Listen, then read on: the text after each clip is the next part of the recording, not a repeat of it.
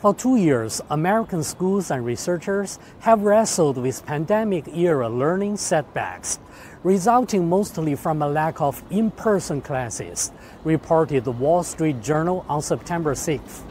According to the U.S. Department of Education, from 2020 to 2022, average reading scores for 9-year-olds slid 5 points to 215 out of a possible 500, in the sharpest decline since 1990.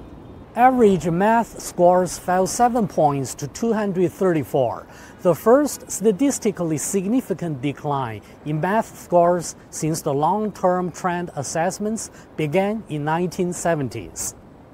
Learning loss generally is worse in districts that kept classes remote longer, with the effects most pronounced in high-poverty districts.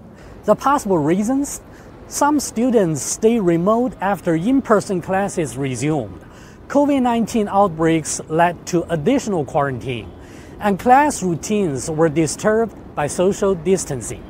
While some students have begun to make up ground, on average, it could take 5 years or more for today's fourth graders to read proficiently unless the pace accelerates. By then, billions of dollars in federal pandemic-related aid for education will have run out, the report cited researchers.